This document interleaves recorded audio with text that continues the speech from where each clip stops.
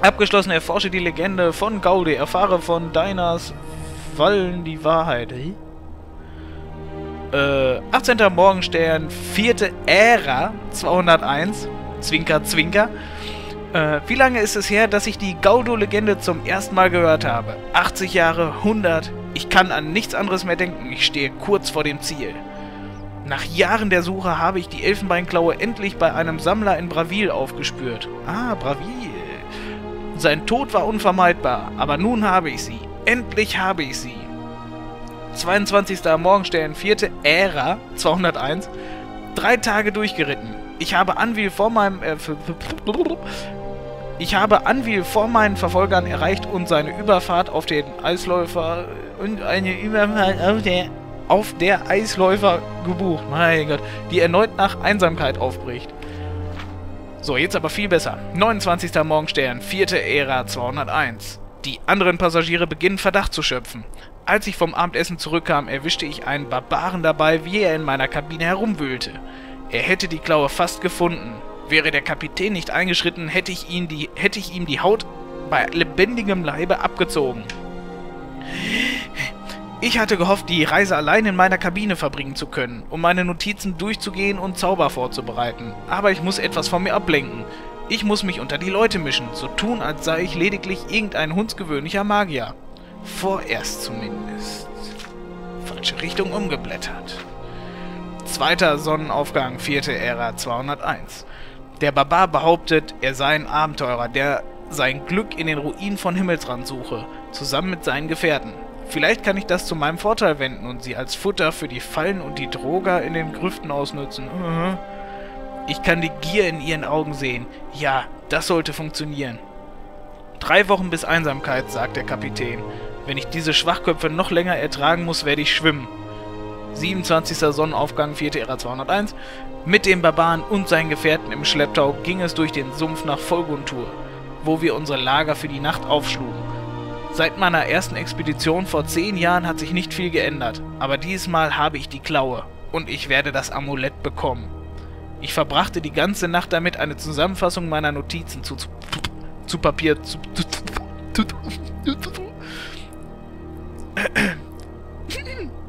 Ich verbrachte die ganze Nacht damit, eine Zusammenfassung meiner Notizen zu Papier zu bringen. Für den Fall, dass ein Fragment der Erzählung oder ein Detail der alten Sagen nötig wäre, um die Schutzzauber in dem Grab zu umgehen. Dann warf ich all meine Bücher und Schriftrollen ins Feuer und verwandelte mein Lebenswerk in Asche. Heute ist der Tag der Abrechnung endlich da. Wenn ich das Amulett nicht haben kann, soll es auch sonst niemand bekommen.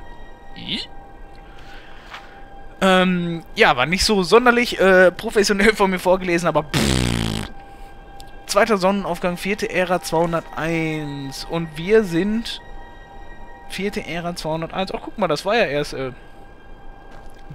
erst. Das nehme ich mal mit. Aber irgendwie, was der da gesucht hat, das weiß ich auch nicht. Es ging nur um eine Elfenbeinklaue. Das finde ich ja ganz interessant. Und diese Drachenklauen, das ist ja irgendwie, keine Ahnung, hauptquestmäßig. Sumpfpilzschote. Ich weiß nicht, also ein paar Drachenklauen haben wir ja schon. Und dann gucken wir mal, ob wir die hier finden. Oder hat die einer wieder mitgenommen? Das weiß ich jetzt gar nicht. Das war mir jetzt nicht so ergründlich. Also ich weiß nur, dass der die brauchte, um da reinzukommen. Und, ja. Keine Ahnung, ob der jetzt da drin gestorben ist oder so. Weil der geschrieben hatte, wenn sie außer mir keiner kriegen kann, dann kriegt sie überhaupt nie einer. Überhaupt nicht. Also hier werden Droger sein, hier werden Fallen sein.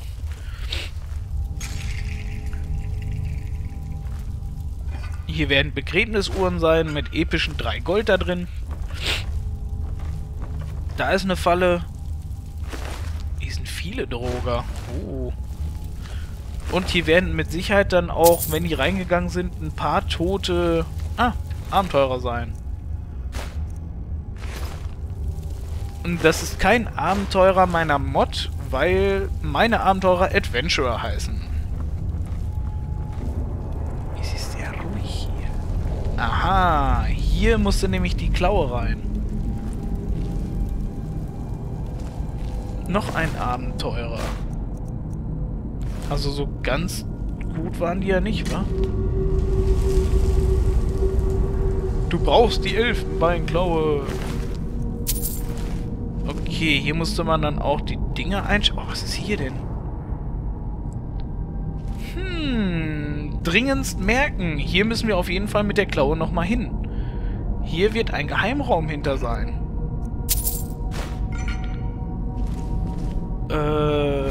Ja, also das haben die dann auch geknackt. Aber wie gesagt, da ist auf jeden Fall noch was hinter.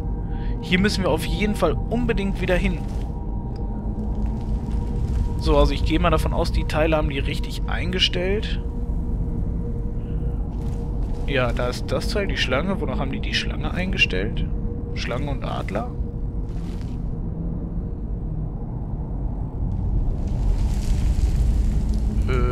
Ach da, Adler, Schlange, ja. Da ist noch eine Falle. Ich bin schon wieder so gespannt.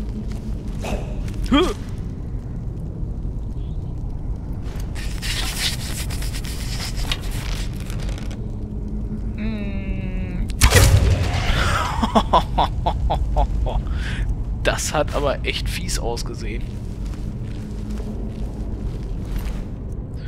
3 Gold, Pfeile alte Nord, die nehmen wir mal mit. Die sind nämlich, glaube ich, auf jeden Fall stärker wie unsere Eisenpfeile, die wir schon wieder ausgerüstet haben. Alte Nordpfeile, Schaden 10, ach du Scheiße. Ja, die machen wenigstens ein bisschen mehr Schaden wie unsere. Orks, die machen 12, ach du Scheiße. Ja, dann hau ich mir mal eben die Vulkangleispfeile rein. Da oben ist ein Questmarker.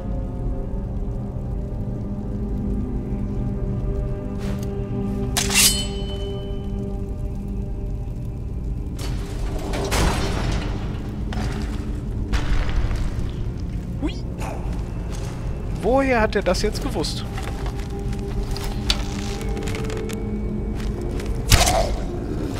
Warum gab das keinen Sonderschaden?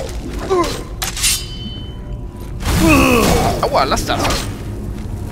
Ich will aufstehen! Geht doch!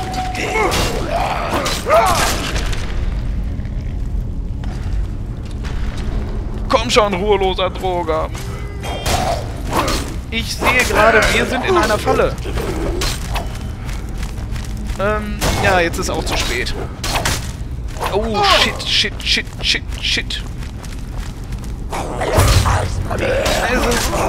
Halt die Klappe.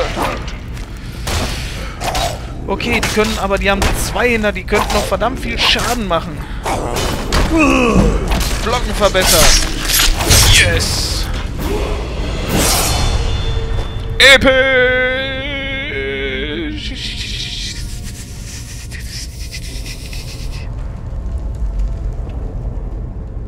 So, schnell mal eben neue Stufe.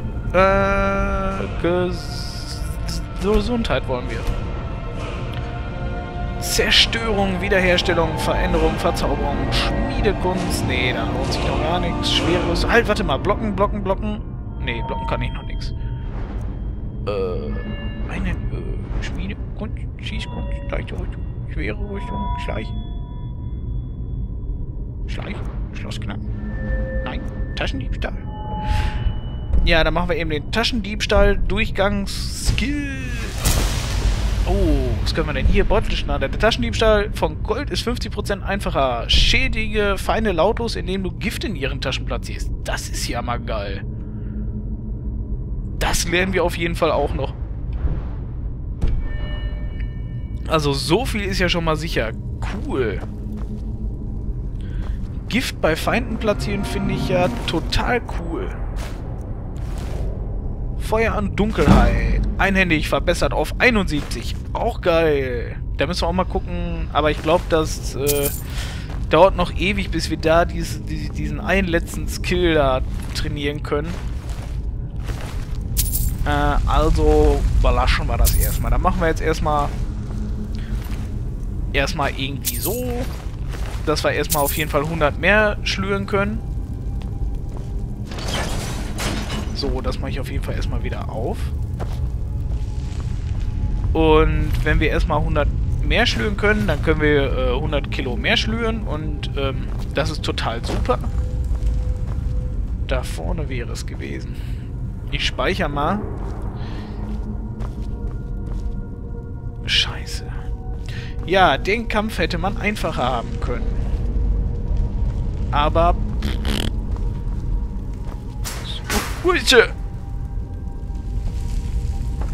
Ich frage mich gerade so in Gedanken, was ist denn das für ein Hebel? Oder gibt es da unten was? Ich speichere mal. Da gibt's was. Miep. Orkschwert. Miep.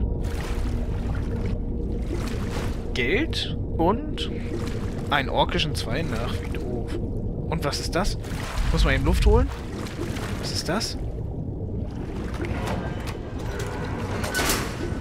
Oh, shit. Nee, das ist natürlich nicht so günstig.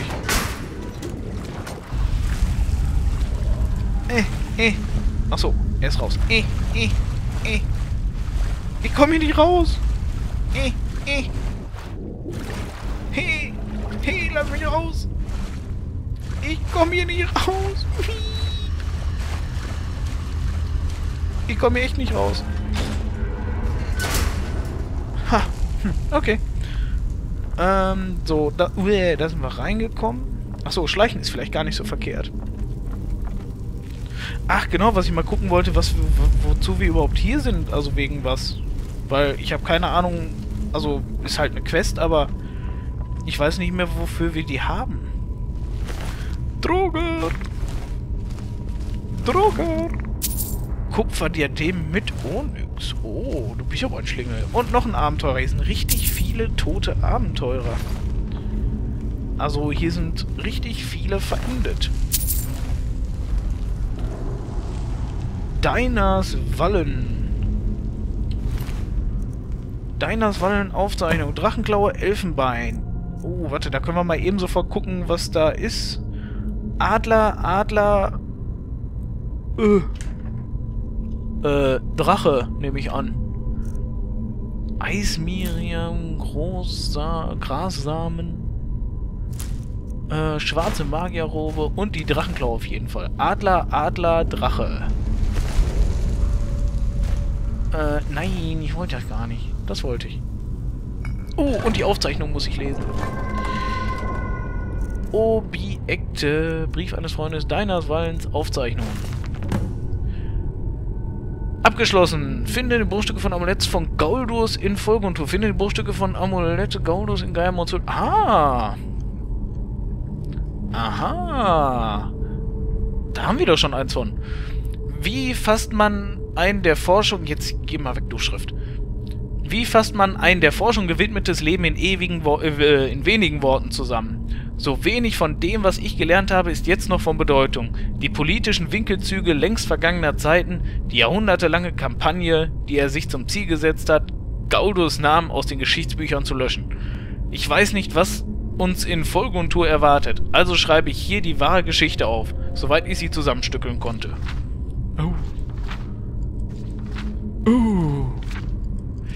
Ja, das könnte ein bisschen dauern. Ich hoffe, ihr habt Zeit mitgebracht. Vielleicht wird es ja nochmal eine 20-Minuten-Folge. Zu Anbeginn der ersten Ära war der Erzmagier Gauldur im ganzen Norden hoch angesehen. Weisheit, Wohlstand, Ehre und Macht, all dies besaß er und selbst Ysgramors Erben suchten seinen Rat. Gaudurs 3 Söhne, die es nicht ertrugen, stets in seinem Schatten zu stehen, waren darüber voller Hass und Bitterkeit. Sie begehrten Macht und Ansehen ihres Vaters, und schließlich entdeckte Jürik, der älteste Sohn, deren Quelle. Ein mysteriöses Amulett, von dem er sich nie trennte. Zusammen heckten sie den Plan aus, ihren Vater im Schlaf zu töten und sein Amulett unter sich aufzuteilen. Und so geschah es. Von ihrer neu entdeckten Macht berauscht, legten die Brüder die umliegenden Dörfer in Schutt und Asche. Das Gemetzel war so groß, dass sich der Großkönig selbst einschaltete und einen Trupp Kampfmagier ausschickte, angeführt vom Erzmagier Geiermund, um die Brüder zu bezwingen. Und nach einer verheerenden Schlacht traten die drei die Flucht an. Mikrul, der Jüngste, wurde in Folgunthur aufgestöbert, den uralten Grabhügeln am Fuße von Einsamkeit. Und obgleich er 3 Tage und Nächte kämpfte, wurde er schließlich überwältigt und dort begraben. Seine Krypta versiegelte man mit einer Elfenbeinklaue. Da sind wir gerade. Geiermund verfolgte Jürik bis zu den zerschmetterten Grüften von Saartal, die auch damals schon halb begraben waren. 10 altgediente Zauberer fielen Jüriks Elementarmagie zum Opfer, aber er konnte nicht alle bezwingen. Und so fiel auch er und wurde in der Ruinenstadt eingeschlossen. Und schließlich wurde Sigdis in der südlichsten Region von Himmelsrand umzingelt. Er forderte Fürst Geiermund zu einem Duell heraus, denn er wusste, dass dessen Ehre ihn zur Annahme verpflichten würde.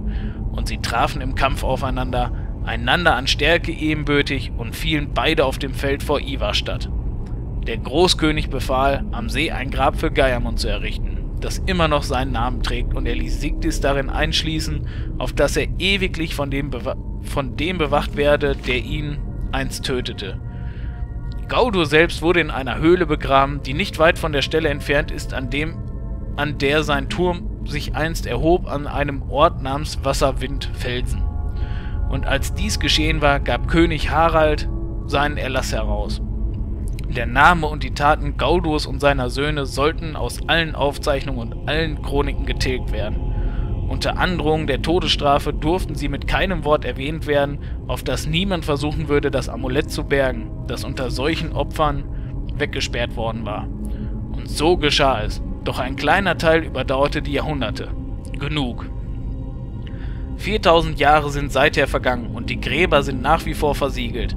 Die Fragmente von Gaudurs Amulett liegen darin verborgen. Seit dem Tag, an dem ich das Gerücht zum ersten Mal vernahm, fühle ich seine Macht. Es ruft nach mir, zieht mich zu sich hin. Ich werde derjenige sein, der es zurückholt, es wiederherstellt, es erneut in die Welt hinausträgt. Oh, ich muss es haben. Ich muss. Fertig. Geh weg. Ja, da ist wohl wieder einer wahnsinnig geworden.